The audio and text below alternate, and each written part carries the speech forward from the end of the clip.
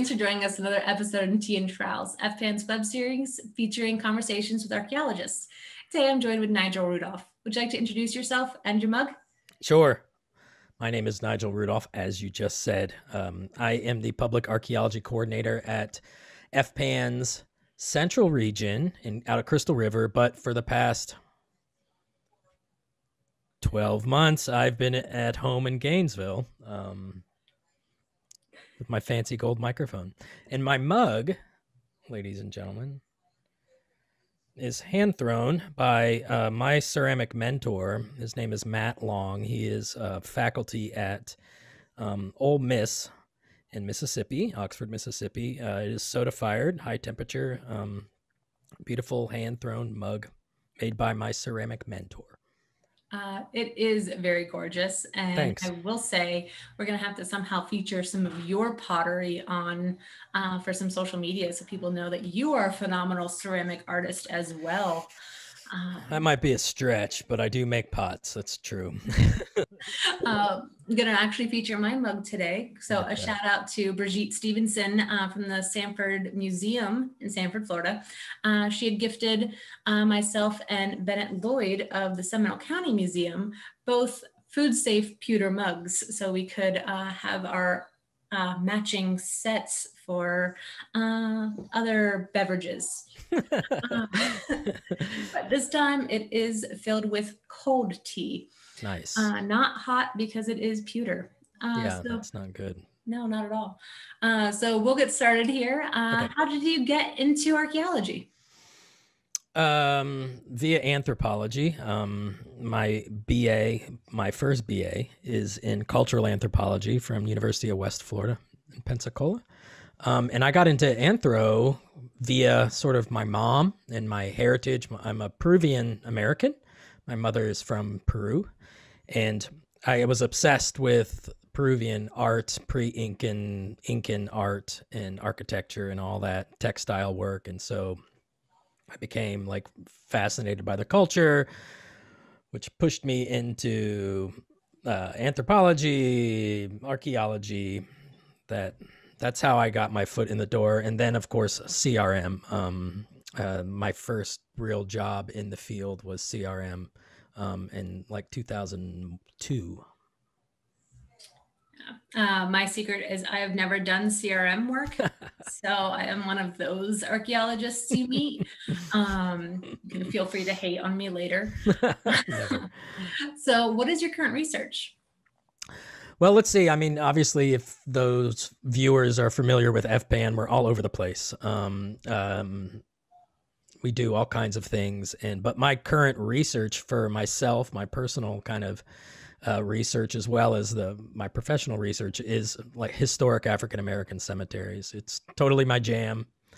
I'm obsessed with researching them, with documenting them. I work with professionally, but also, like I said, personally, I work with the Alachua County Historical Commission on this project where they're trying to go around as a form of reparations, the Truth and Reconciliation Program. They go around and they are documenting all the abandoned and neglected African-American cemeteries throughout Alachua County. And there's lots and lots and lots and lots. And so I've been working with historian Karen Kirkman, who's sort of my cemetery mentor. She's amazing. She's the president of the Historic Hale Homestead. What's up, Karen? And so that's kind of my latest thing. I've been wrapped up in Florida Archaeology Month, but we'll spare you those details for now. The program sounds phenomenal, and I really wish that more counties would take a more proactive response to a lot of the African-American cemeteries. Obviously, with FPAN, we all talk quite a bit, so that it's a big issue everywhere, and it tends to be I don't know, a pain to try to deal with different governmental entities and the lack of interest in doing the right thing. Yeah, I guess what I find most fulfilling with the project is the community, though, and working with the community of descendants, even people that aren't descendants but live in the community where the cemetery lies. They have a connection to it. They feel a connection to it, and so it's just been really my joy for the past couple of years of working with these really small scale communities and these rural cemeteries, and getting to know the people whose loved ones are buried in the cemetery 150 years ago or something like that. So it's really wonderful. I get a lot of satisfaction out of that kind of work. Yeah, it is. The connection to the modern descendant communities tends to be a little bit more fulfilling, at least in my opinion, just because you get the little, I don't know, not necessarily gratitude, but just you can see the appreciation of the people who are involved in these programs. And it's just kind of amazing. And some of the cemetery folks I've encountered in Florida are the most passionate and hardcore taphophiles you'll ever meet. And they're willing to bust, I'm gonna censor myself. They're willing to go hardcore and work every day of the week after their normal 9-to-5 jobs, or give up all of their weekends to just try to work in some of these cemeteries and get them to be remotely recognized or cleaned up. So there's a great group of people out there. Yeah, for real. I totally agree. Yeah. So kind of similar, maybe similar, I don't know. What is your favorite field tool, and bonus points if you have it? This kind of goes back to the CRM days. My machete. I was wondering what you were reaching for. This is a Ontario knife machete, military grade. It's very heavily used. I got this probably in 2005. It's virtually indestructible. Look how thick that is. I was using it yesterday to cut down trees. I mean, this is a badass machete. And if you're in the CRM world, this is far more of a heavily used tool than your trowel. I didn't bring in my shovel. My shovel is I'd be embarrassed, frankly, to show off my shovel because it's not in good shape. But this is the greatest machete that has ever been made. And I've blown through machetes. I've broken them in half. I've bent them in half. And this is the only one that I can literally cut down a tree with. I mean, it's freaking indestructible. There's my field tool. It's such a good one, though. I absolutely love being able to utilize the machete in the field. One, because there's just some sort of weird raw power in using one. Hell yeah. But there is a last time I got to use a machete before lockdown and quarantine, actually working in a cemetery cleanup. And I showed up early to help with like the local community, and they're all confused as to why I showed up early. And I was like, no, I want to be able to spend the next few hours doing all the heavy labor before like these students come in to show them how to clean headstones. And so grab the tools, and I didn't necessarily bring tools because it was 6 a.m. and I was not necessarily, I'm not a morning person, but there's a machete left. And so I just take that and walk towards the far back and just start going ham, cleaning up the tree lines. I love it. And I will never forget, he was the mayor of the town, and he was just like, Red, what are you doing? And it took me a second, redhead. And I was like, I only had a machete. He's just like, here, and like took the machete from me and handed me loppers. And I was like, I can do more damage with the machete. Yeah. Like, you're going to hurt yourself. And I was like, I'm good.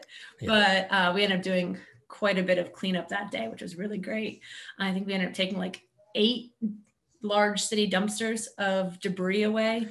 Good gosh. Yeah, it was a massive turnout for the cemetery cleanup. That's awesome. So then our next question, kind of rolling into field work. What is the best, worst field story? Those stories that you're going to laugh about now over a few beverages, but in the moment they were not so great. So I was invited to do this storytelling thing here in Gainesville. It's like it's some kind of popular thing where it's called a conch, and you go and you talk, you tell a story, and in front of an audience. And this was through the Florida Museum of Natural History. And so the theme of the night was field work fails. And so it was perfect. And I was like, well, I got loads of those stories. And so I told the story, and I'll make it brief because I had much longer time. But basically, I was working in the Osceola National Forest, which is sort of northeast Florida, Lake City area, and it's like a gazillion acres of inhospitable hellhole forest. I hope it always stays a hellhole forest, but it is like a hellhole. And we were working in there, and I was flirting with this girl, whatever, yada, yada, yada. We don't need to go into that. But we get the truck stuck in the mud. And so that's no big deal. I sort of love getting trucks stuck because I like getting them out of the mud. And so we had one part of the crew, two guys working to get the truck unstuck, and we had holes that had to be dug just in the adjacent area. And so we went out and we were digging, walking down this really rural, like fire road in the middle of nowhere. We saw a cottonmouth. That's cool. Walk into this area, and it was way into the palmettos, which, you know, when they're growing 10 feet in the air, you're like walking on their trunks. Let's call it the gator backs, and you're like walking across the gator backs. We got to where we needed to dig the hole. I stepped down and I fell to my waist in this hole that was in the ground. I like just sank. The girl I was with was just thought it was hilarious. You know, I'm like, oh, I could have broken my leg. It's hilarious. And so I climb out, and we were like, well, I can't dig the hole here. So I dug it like, you know, a meter away from that hole. And so we start digging, and I look over to the hole I had just fallen in, and I see this head coming out of the hole. And it's a cottonmouth, probably about four foot long cottonmouth, really healthy, you know, like this big around. Right, I landed on top of it. And so it crawls out, and the girl's like freaking out, and I'm like, well, I was a little uncomfortable, but I had my shovel ready. I was like, I don't like killing snakes at all, ever, but I was ready to, like, you know, but it went the other way. It didn't want anything to do with me. I'd like stepped on it. Like, all right, no worries. I go back to digging. Another cottonmouth crawled out of the hole right after it. And so, long story short, 3 cottonmouths ended up coming out of the hole. When I told the story, this guy came up to me afterwards and said, "You know what that was, don't you?" And I was like, "I don't know, a snake hole." And he's like, "That was a mating bundle." And I was like, "Oh, whatever, man." Like, it was freaking crazy. So we decided to call that hole, and we dug it from the truck, if you know what I mean. Wink, wink, wink. CRM, archaeologist. And that was it. We got the truck unstuck, stepped on some snakes. That's one of the most, there was a come along that broke too. I mean, the whole day was a disaster. So I have a story that I'm going to tell.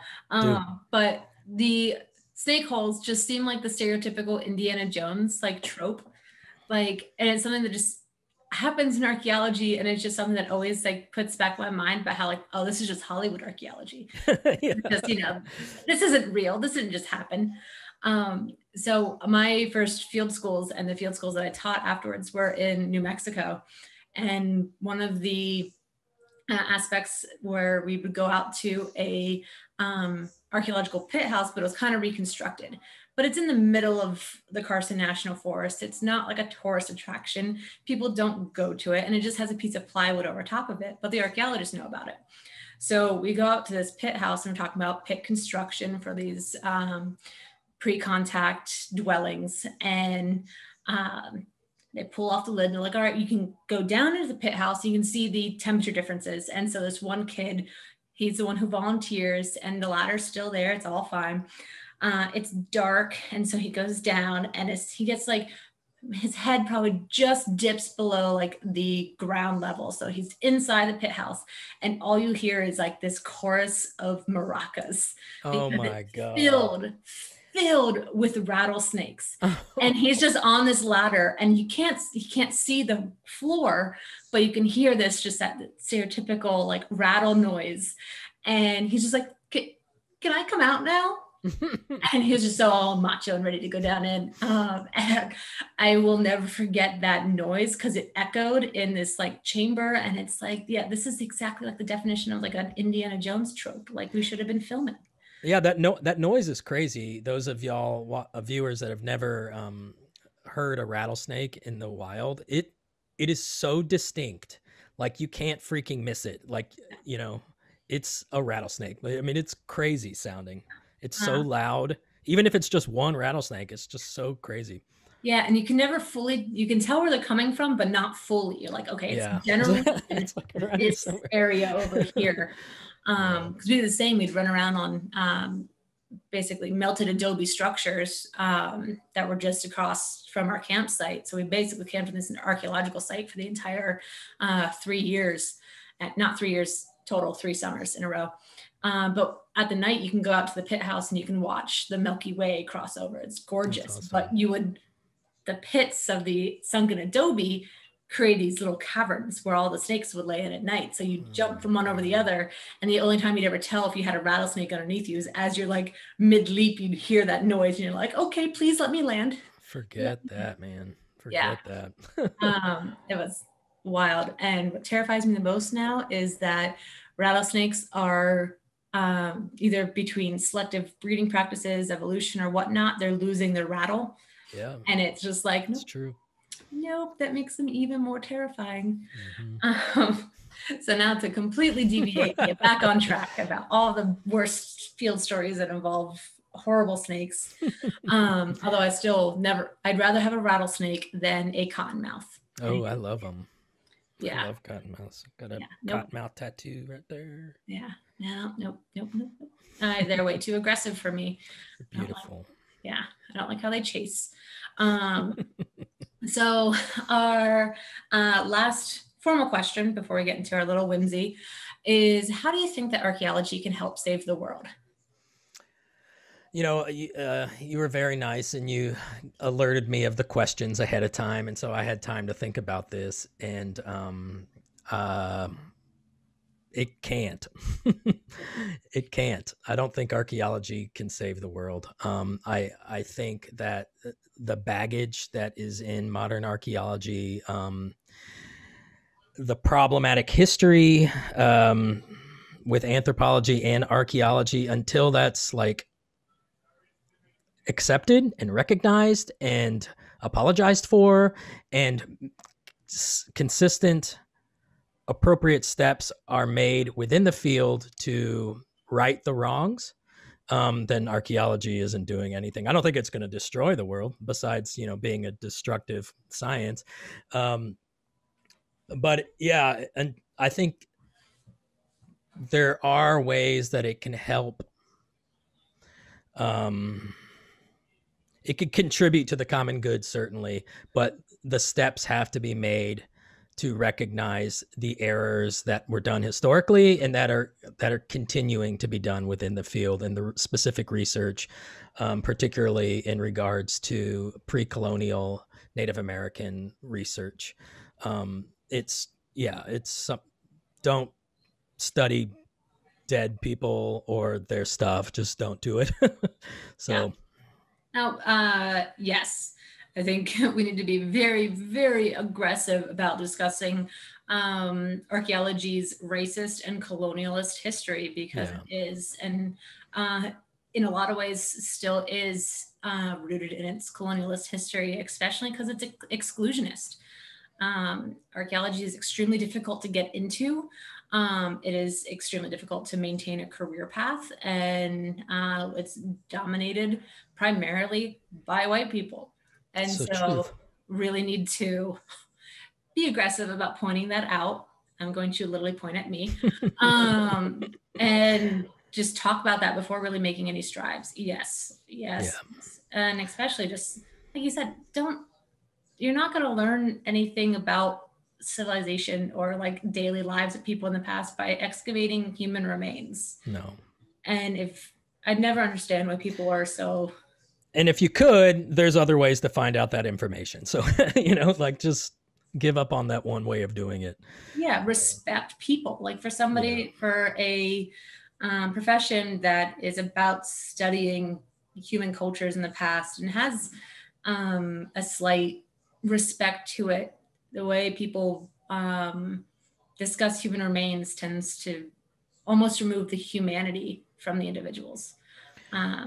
But I do see it valuable as a studying material culture from the past, and as somebody who makes material culture as a ceramic artist, I understand the importance and the value of material culture within a culture, right? I can tell what these clues, how they can provide information to future researchers about a particular time period or particular group of people on a really nuanced level, right? Mm-hmm. I totally get that. I just want it to, our research to take a positive step forward in regard to the descendants of the people that we study, whether that is honesty about the colonial past, honesty about the violence committed by anthropologists in the past to Native American populations or to African Americans, or to, you know, a whole plethora of non-white people that have been impacted in negatively impacted, sort of in the guise of science. You know, until that we start working with fixing those issues, then no, archaeology can't save the world. Yeah, and I really think we're at the beginning of that point where we are, I'm using the royal we, but as archaeologists are really beginning to do that self-reflection. And I think like definitely it's the beginning, and I think it's going to get a lot better, and it better get a lot better, because that's what needs to happen. Like you said. I hope so. Yeah. Yeah, I hope so. Yeah, completely agree. Yeah, and I think just being able to include descendant voices in interpretations is one good way of getting that going, because archaeologists have more power than I think they ever realized in the past about perpetrating the stereotypes and racist stereotypes that exist within our world today. Yeah, absolutely. Yeah. So we'll continue with our last little whimsy. Okay. So during these times, quarantine, work from home, what is keeping you sane? I thought about that a lot too. I'm a big bike guy. Like, I like riding my bikes. And so riding bikes helps to keep me saner. I'm a big reader of Stephen King. That helps keep me sane. I watch a lot of horror movies. That helps keep me sane. But you have your horror podcast, right? I do have a horror podcast called Little House on the Scary. We're available everywhere. Little House on the Scary. Link below. But I'm not sane by any stretch of the imagination. It's like all that stuff works for the moment I'm doing it, but this has been an extremely challenging year on every level, not just professionally with FPAN, not just emotionally. You know, I have a what we call a three-nager. Those of you who have toddlers probably are familiar with the term. She's 3.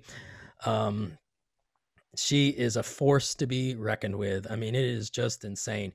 And so that, compounded with quarantine, compounded with regular day-to-day stress, compounded with all kinds of things. It's just 2020 was hellacious. My dog is like older than damnation, you know, and she's got all kinds of health issues. So yeah, bike riding, Stephen King, scary movies. Nothing to do with archaeology. Is that most people's response? It's like, oh, archaeology helps keep me sane. No, everyone's different. I think a lot of it has like people just getting out within their own community. Some of my favorite was a woman, Sarah Herr, started documenting street art in her neighborhood. Awesome. Murals. Hell yeah. Accidentally started like photographing these amazing, beautiful works of art in, oh my goodness, I forget where they are, but they're in the Southwest. I think they're somewhere in Arizona. That's probably wrong. But she started doing that.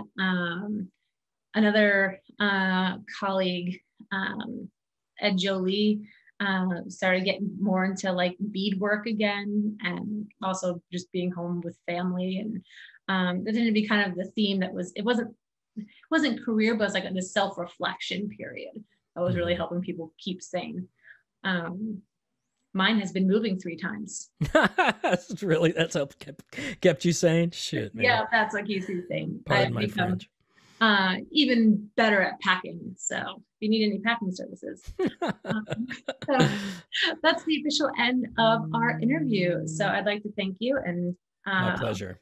Somebody's apparently at my front door because my phone just blew up to inform me of that. So I'd like to say thank you for joining us. My pleasure. Joining me today, and cheers. Cheers. Thank you.